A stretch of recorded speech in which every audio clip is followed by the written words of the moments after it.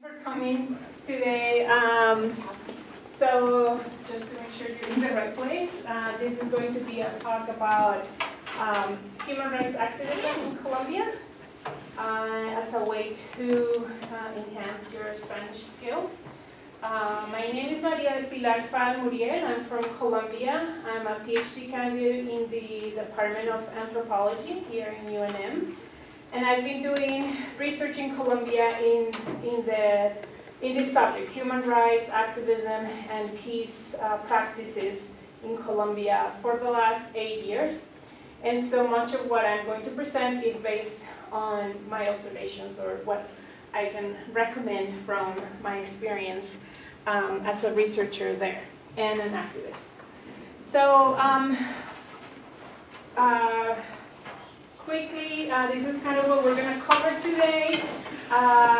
So first, why should you go outside of the classroom for educational experiences? Why specifically Colombia as a site for human rights activism? And I'm going to explain 2 types of activism that is available to you. And also, at the last part of the presentation, I invited 2 NGOs that work in Colombia. There are 2 US-based NGOs that do activism, protection of human rights in Colombia. And so they have agreed to join us through Skype to tell us about their work and specifically about the process of getting involved with their organization. So let's hope that all our Skype and all the internet stuff works out and we can do that part. Okay, so why go outside of the classroom for education, right? So basically, this is kind of my experience as a student. I started going outside of the classroom looking for more than what I was getting, right? So oftentimes in the classroom we talk about things kind of in an abstract term, or we kind of have some level of understanding about things that are big, right? Issues that affect all of us, like human rights, capitalism, exploitation, imperialism, racism, things like that, and we think we understand them, but once we get out of the classroom, we actually see them happening, right, around us, in the communities that we visit, the people that we talk to, and so it gives us a different way of understanding, not just logically or in analysis in a classroom, but actually from your personal experience and human interaction. So this is another way of learning that oftentimes we don't acknowledge, right, in a university setting. So another reason is that one-on-one, person-to-person connection, right? It helps you develop those social skills that are not only going to help you while you're there doing the work or the activism work, but also, those are skills that you can transfer to other settings, in school or in your professional lives after graduation. And so this is also related to like my first point there, that through these experiences, we're going to not only understand these concepts better at a kind of a theoretical level, but also we are able to improve our achievement in other settings. So for example, using those interpersonal skills to improve, right, your performance in Spanish, or to understand how other systems like economic systems work so that you can apply it to your economics class or something like that. So it's not only kind of you're not only improving your knowledge or your experience on those things that are very obvious, like your Spanish skills and knowledge of history or current events in Latin America, but there are other areas that you can have achievement. So all of these are related, right? In relation to that, when you're abroad, of course, you're learning from other communities, other people, the things that you're observing. But what happens even at a more intense and deeper level is the knowledge that you gain about yourself, right? About your biases, about where you come from, and how you're produced the way that you are right now, right? Not that it's not going to change, but it gives you an insight to where you come from and why you think the way you think. Sometimes we take these things for granted, right? Like our ideology or our values or our own history. And so when we're abroad, we're kind of put in a place where we have to question all that.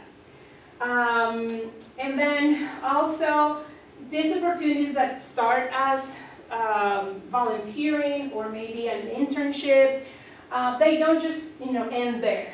You can, I've seen it with a lot of people that I have volunteered with in Colombia as a human rights observer, is that they're able to go or transfer those skills and get a job, a permanent job where they will be working as human rights observers or human rights activists. So these are ways to get jobs, right? To get experience, right? Even if this is not your main idea of how you want to spend your life, it gives you that professionalization that all of the job places where you're going to interview are going to ask, okay, yes, great, you have really good grades, and what else do you know how to do, right? So this is a way to get that professional experience. And lastly, but not less important, this is a way to contribute to really important issues of social justice, right, and social change. And you don't need to be an expert, you don't need to be fluent in Spanish, you don't need to be a grad student, you don't need to be a professor. You can do it from your own position and your own level of skills in Spanish as a student, as who you are right now. And this is very important because a lot of people think, well, that's like really, really serious work. It's impossible that I can do it as a student. In fact, most volunteers start as students, volunteering for short periods of time or doing internships as a way to learn about the conditions in the country where they volunteer. Any questions about this or areas that you might want to discuss or agree or disagree? As I move on, just wave your hand if you want to say something, okay? It doesn't have to be a monologue. So specifically, why Colombia as a site for human rights activism? Colombians, I don't know, I'm not going to give you like a history lesson on Colombia, so just kind of these bullet points to put it in perspective. But Colombia has had a war for the last 7 decades. So obviously, stemming from this internal conflict, there are many elements or many variables that produce an unstable and violent situation for a lot of the population. Specifically for communities of indigenous communities, Afro-Colombian communities, and farmers. So these are the communities that are the most vulnerable in Colombia. So these are the people who are targeted for human rights violations. And although we signed a peace accord, the national government signed a peace accord recently, only 3 years ago in 2016, it was signed only with one of the armed actors. There are multiple armed actors operating in Colombia, and so this peace accord, which has been internationally acclaimed as being one of the best peace accords ever entered between an armed actor and a national government, still has a lot of challenges. And and a lot of aftermath that has been violent and has been targeted to those vulnerable populations that I mentioned earlier. So again, we have multiple illegal armed actors, right? These are either guerrilla groups or paramilitary groups. Paramilitary groups act as proxies of the state with kind of permission of the state in cahoots with the state.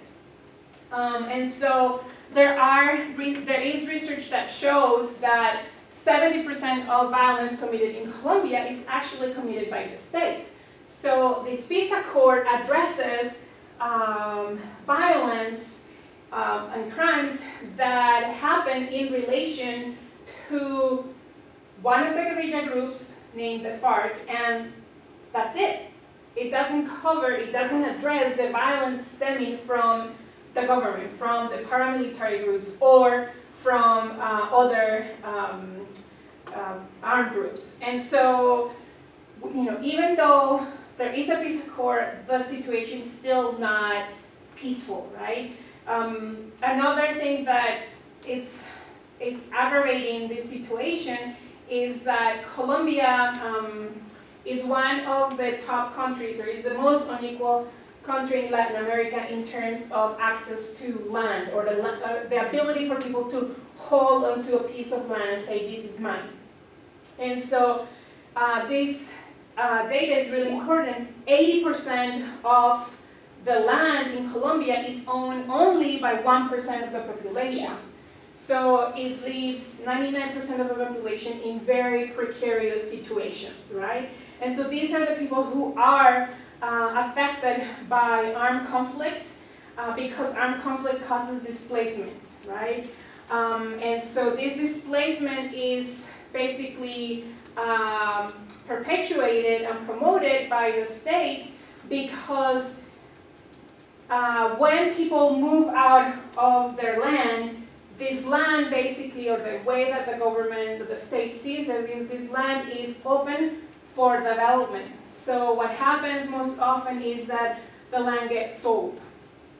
And then multinational corporations come in, or even national corporations come in with different projects like mining or agricultural mega projects, things like that. And this leaves us with 8 million people who have been displaced, which is the highest number of internally displaced people in the world.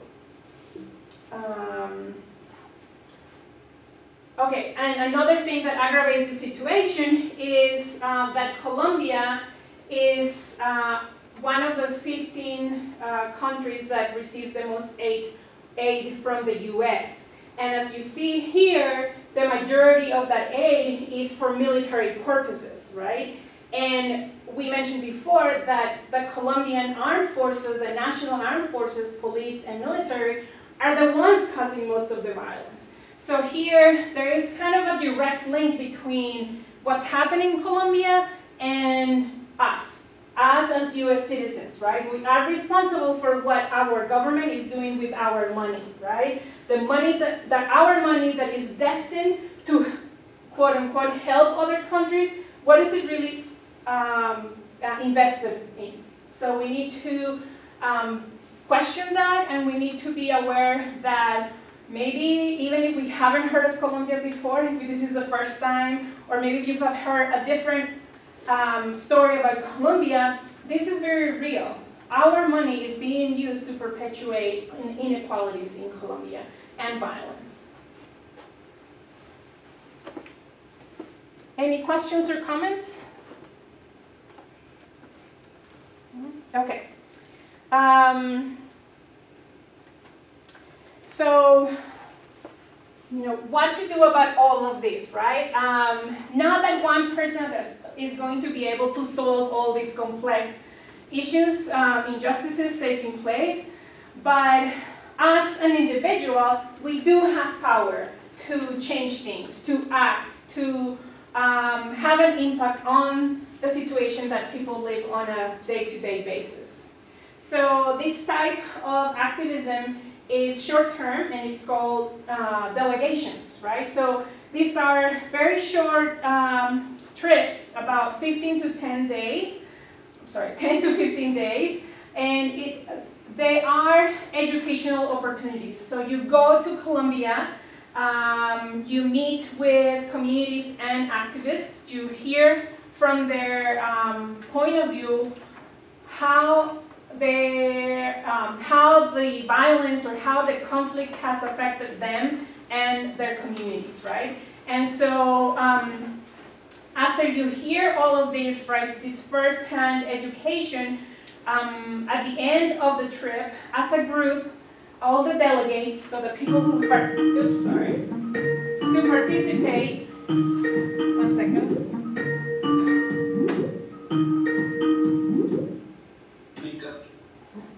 Hi. I'm still covering some material, maybe like 2 more minutes, and then we'll start. Are you going to call us then? No, you can stay. It's just 2 more minutes. Okay. Okay, thank you. Okay, so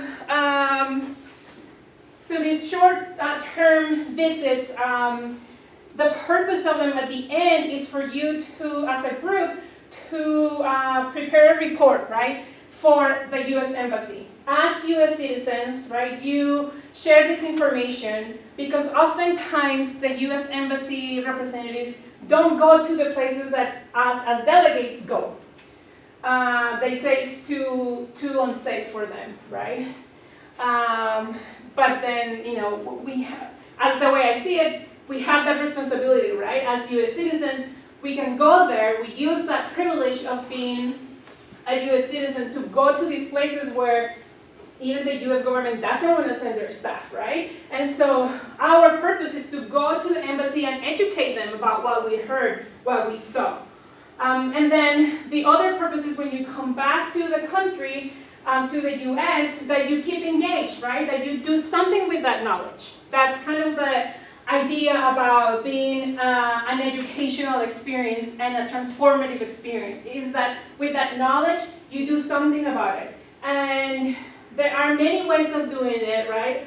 For example, my first visit in a delegation, when I came back, because I'm also a teacher, my first reaction was, well, I need to create a class, right? A class that talks about these issues. But for you, as a student, it might be, I need to talk to my group of friends. I need to talk to my club. I need to go talk to my church, right? So this is the idea that with sharing this knowledge, we can actually contribute to social change. Sorry, this way. And then the next way of being engaged, maybe it's not going to be right now because you might not know much about Colombia right now, or you want to improve your Spanish skills before committing to something like this. But this is long-term activism called international accompaniment. And both of the organizations that we're going to talk today provide this type of accompaniment. So this is longer time, usually between 1 to 2 years of commitment. So this would be great for you guys to consider it as maybe an internship, or even if you're considering about going to grad school, maybe before you go to grad school, you get this kind of life experience, right, before applying to grad school. And so either people who go and do international accompaniment either live with one community for the whole time, or visits different communities throughout their service, right? And has kind of a base in a city and then travels to different parts of Colombia visiting communities. It really depends on the structure of the organization. So today you're going to hear from 2 organizations, Witness for Peace, which does this, the first type of, or the second type of accompaniment, which is traveling to different communities. Here we have an ex-volunteer from the organization that was serving as an interpreter for a delegation. And here we also have a volunteer from for Peace Presence, who lived for 2 years in one community, providing physical accompaniment. So I think I'm gonna give it to Sam and Evan from Witness for Peace Solidarity Collective to tell you guys about their work and also how you can in the future be involved with this organization. ¿Me oye? No, no me oye. Oh, because you guys... Oh, yeah. Okay, listo, bien. Okay, so, oh, you know what? I'm gonna check and see if Emily is also connected.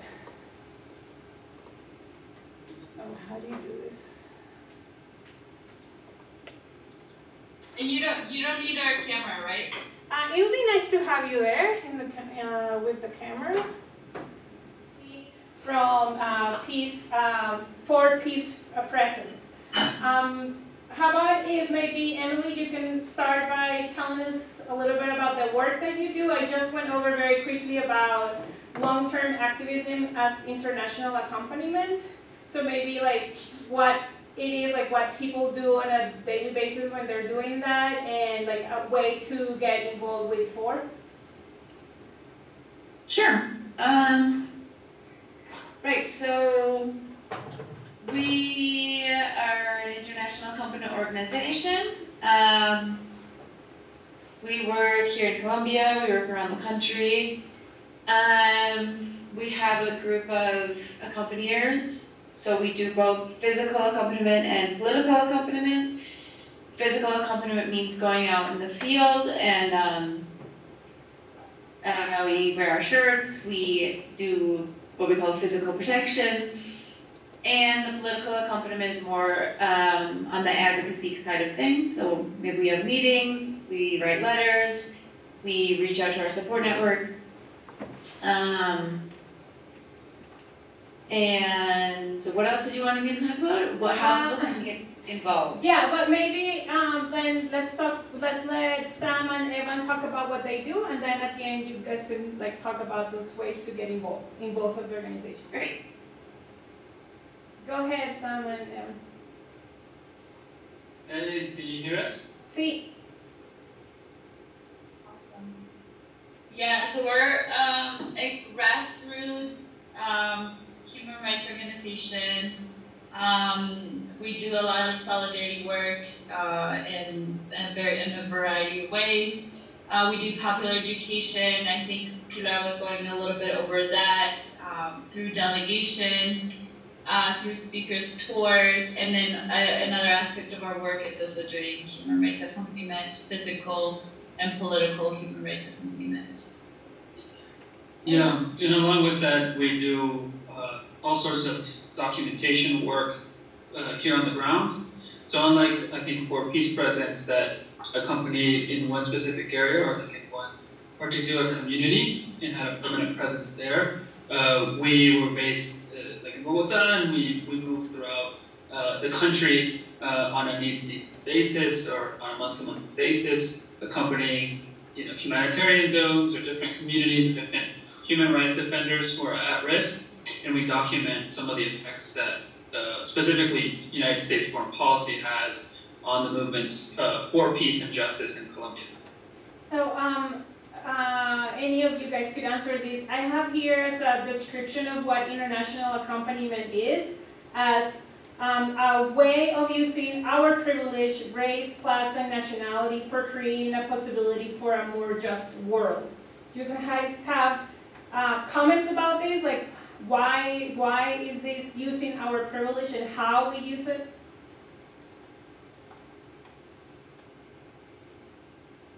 Yeah, I mean, I think that fits the definition that we use here with the Solidarity Collective. And like it's about using our passport privilege, sometimes our white privilege, and also the privilege of our like often linguistic skills that allows us to create bridges between grassroots organizations in Colombia and powerful institutions that are having an effect on their lives, or try and have those institutions respond to the threats that they're facing. But yeah, I think the idea of privilege and trying to leverage our privileges for those who, due to the injustices in our systems, are often left behind or marginalized.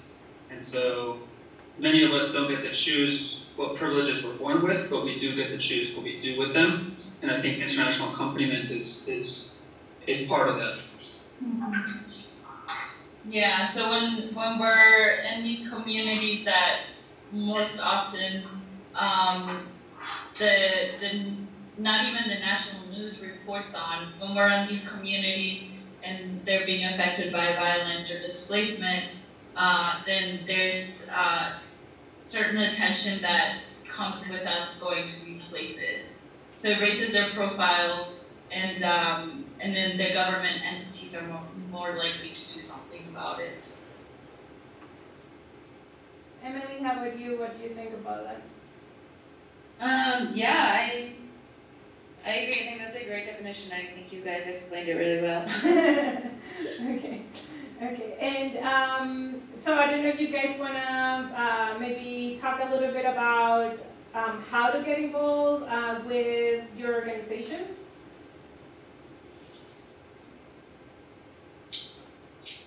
Sure. Can you hear? Mm-hmm. So I think there's many ways to get involved. Right now, hopefully tomorrow, I'll be leaving on a speaker's tour around the Midwest of the United States with a Colombian speaker, talking about some of the implementation of the Colombian peace process and how the United States government is influencing the implementation phase. And it's like going to probably determine whether it's successful or not, whatever the United States government actions they take. So that's one, is keeping track of those tours. This time it's in the Midwest, but also thinking of hosting a speaker in your region or at your university in the future would be awesome. Also, we are having a delegation to Colombia, traveling through Cauca, exploring some of the environmental effects of U.S. foreign policy and the effects on grassroots movements that are fighting for environmental justice. In Cauca, that would be spring break 2020, so I think it's like February 28th to like March 7th or something like that. So keep an eye out for that. It'll be on our website very soon, and I can send Pilar, I can send you like a flyer for those interested. That would be awesome if you can join us and see for yourself the kind of work that we're doing here on the ground. It's a very unique opportunity to engage and interact with grassroots organizations and human rights defenders who are on the ground fighting for the things that we all want, which is a sustainable climate and also social justice within that. And you can also donate if you're in the position to donate to our organization at our website. You can donate. You can follow our newsletter. You can follow our social media. Yeah.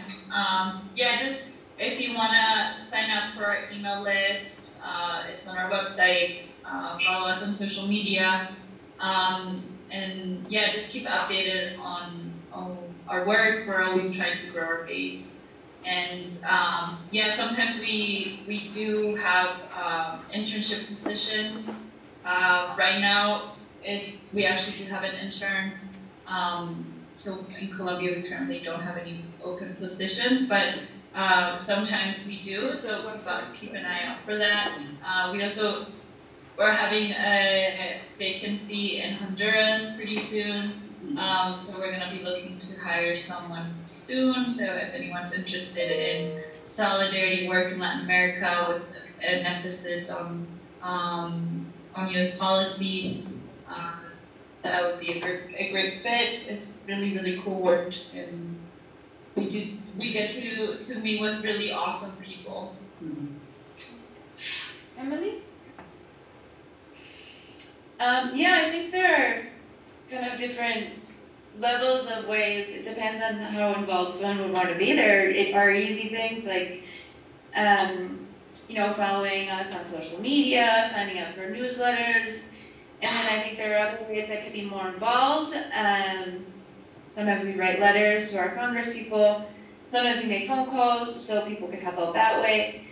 I think one little project maybe that is really possible and a really great way teach other people about what's going on is organize an event where you could, we have tons of little movies. You could show a movie, a little film. You could talk about what's going on in Colombia. If that interests anyone, I'm sure we could, us and Witness for Peace, I'm sure we could share information and materials to do that. So I think those are good ways to just kind of raise awareness of what's going on. And like Witness for Peace is saying, we're always trying to grow our network. The bigger our network is and the more involved they are, the stronger that makes our work on the ground. So that's always really important as well. And yeah, if anyone has ideas of ways they want to help out, also just shoot an email and, we're open to many ideas. Thank you, guys. And we have a few more minutes, so I wanted to ask people here in the audience if they have any questions so that they get a chance to ask them to you guys. Anybody want to ask something?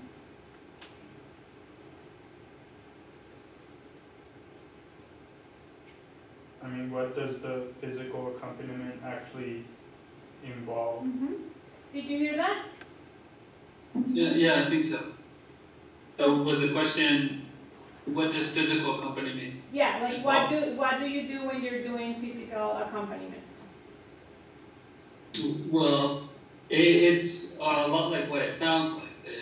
You're following or in either a community or following a human rights offender that is under severe threat, and you are documenting the things that you are seeing. So just the presence of an international actor, in this case, it's for Peace, Solidarity Collective, but it could also be raises the stakes. It is that raises the stakes for any potential aggressor, so that if anything were to happen in the presence of one of our organizations, we would quickly document that and communicate that to other international organizations and entities in our base, and then there would be some kind of urgent action in response to any attack on that community or on that human rights offender. So what type of activities do you do? I know there is a lot of walking involved, for example. So where did you go and why walking?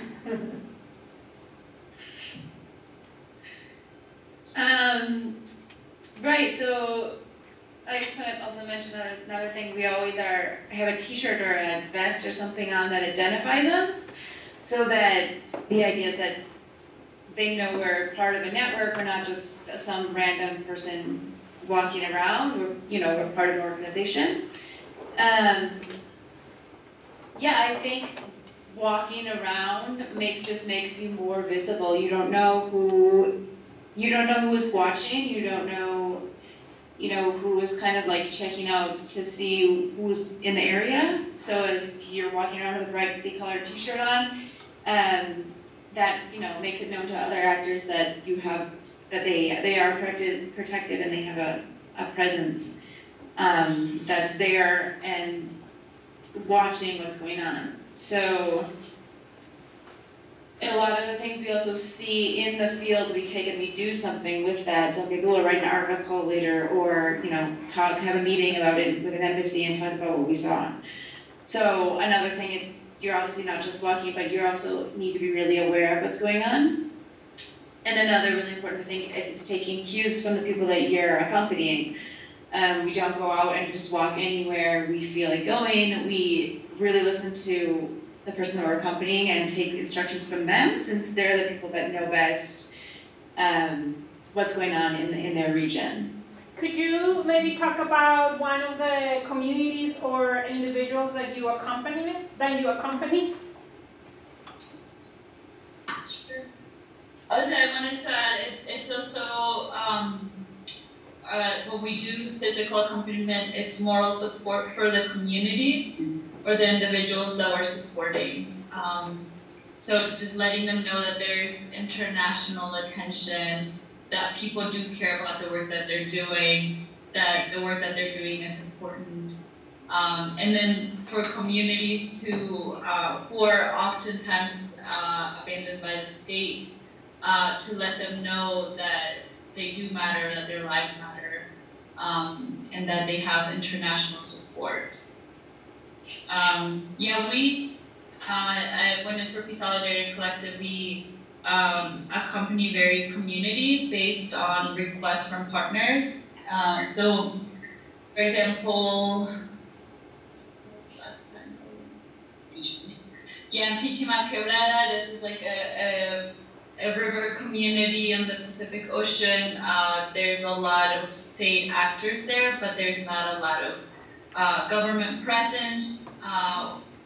The only government presence is in the form of armed forces, so there's a lot of military presence, but no state entities. And recently, indigenous community was displaced by clashes between two illegal armed actors in that area. And so one of our closest partners, who's Tisifas, asked us to accompany them on a verification mission to verify the state of the community and if it was safe for them to return to their original community. So we went last month and we did a verification mission and let the community there know that there's international support and that we are going to be having meetings about this and writing about this. So recently we wrote an article, we wrote a report, but then we met with the embassy up to report back on what we saw and just to be a voice for the community, since a lot of times they don't have access to these actors, people or government entities. So this is the article that she just referred to. It's in the NACLA reports, and the title is "The Brink of Extinction in Colombia." So it talks about this indigenous community that Witness for Peace Solidarity Collective accompanies. Emily, do you want to talk about a community that you guys accompany? Sure. So we used to have a permanent presence in the peace community in San Jose. And this was where we had a group of either 2 or 3 volunteer accompaniers who were there on a permanent basis. So they lived there, they accompanied there, they were there 24 hours a day. Most people went for a year, 6 months to a year, and they lived beside the community. This is a farming community, so a lot of the accompaniments we did was out in the fields when people went to plant their crops or maybe had to go walk somewhere. So a lot of it was very rural, which is obviously very different than accompaniment you might do with a human rights defender in the city, or maybe you'd be accompanying them to a meeting or something like that. So yeah, I mean, I think this was a really unique experience because you really got to know your neighbors and the community members. You saw them every day for breakfast, lunch, and dinner. So you became kind of like a little family. Yeah. Do you guys have any other questions? Yeah, go ahead. Is it safe? And yet, obviously you have to be physically fit to do these programs, right? Are you doing a lot of physical activities? Did you hear the question? The question is it safe for you as an accompanier, and do you have to be physically fit to do this type of service?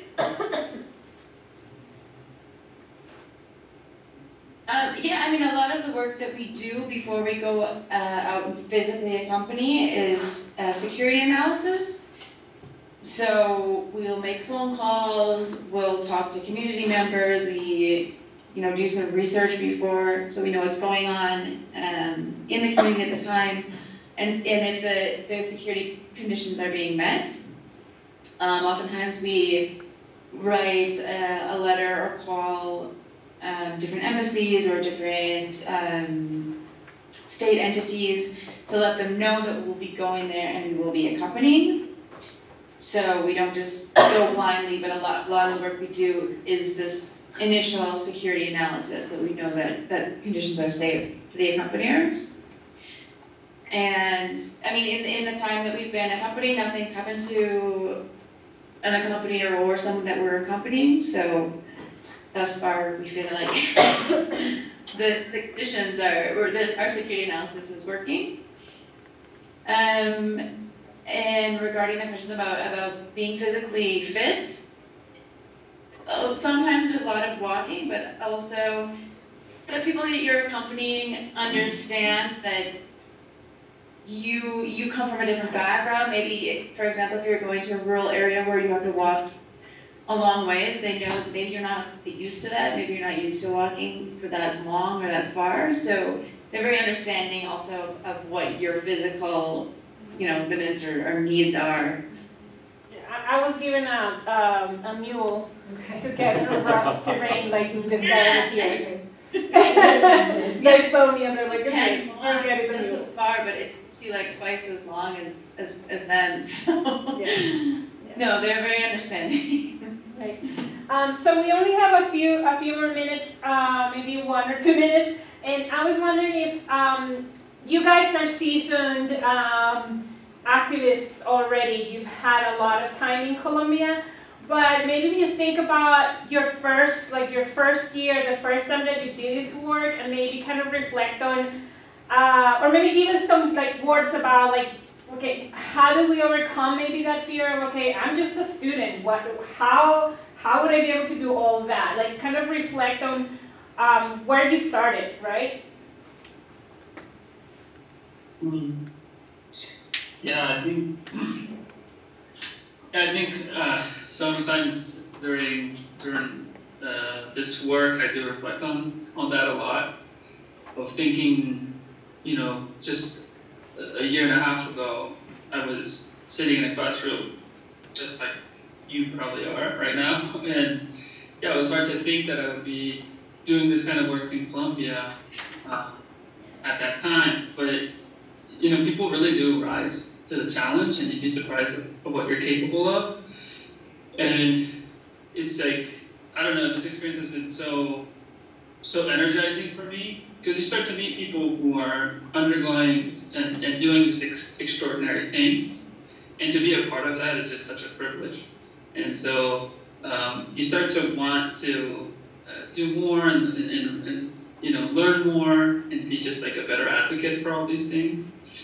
So yeah, you'll find the motivation. And I know it's kind of crazy to think that maybe one day you'll be doing this. But that's what I thought too, and here I am. And I really, really enjoy it. And I would encourage anyone to think outside the box and to think, but maybe this is a possibility for you, and and start thinking about how to use your privileges for the betterment of society, for the construction of a better world. Thank you, Evan and Sam and Emily. Our time is ending, so I really appreciate you guys logging in and sharing your experiences and your knowledge, and hopefully we'll be in contact soon. Gracias. Thanks, Pilar. Thank you. All right, bye. Bye-bye. Bye. Bye. Thank you guys for coming today.